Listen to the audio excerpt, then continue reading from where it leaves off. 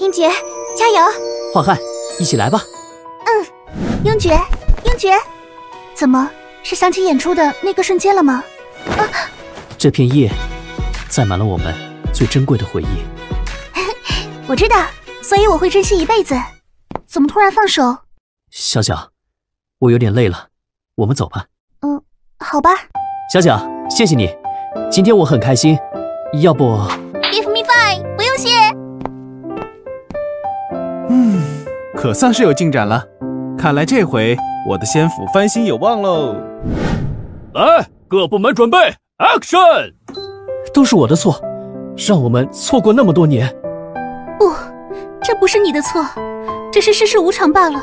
最重要的是，我们能重新在一起。别哭，我们应该高兴才对。未来很长，相处需尽欢。是啊，未来还很长。未来真的很长吗？你快点儿，音乐会我们可不能迟到。刚才磨磨蹭蹭的，现在着急了？哎呀，你讨厌！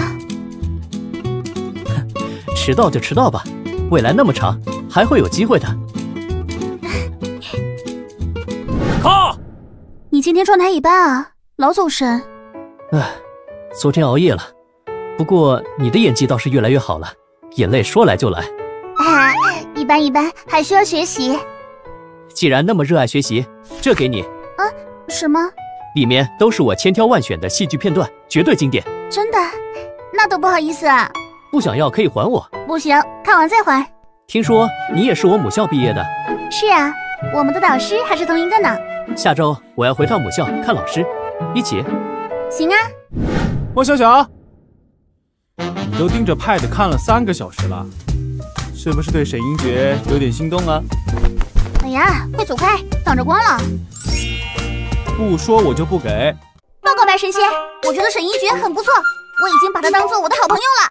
就只是好朋友？这已经是很大的进步了，再慢慢发展嘛。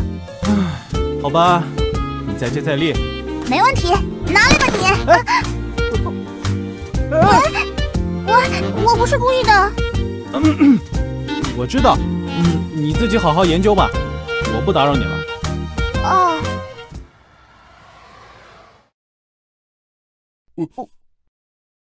莫小小，别瞎想了，那只是个意外。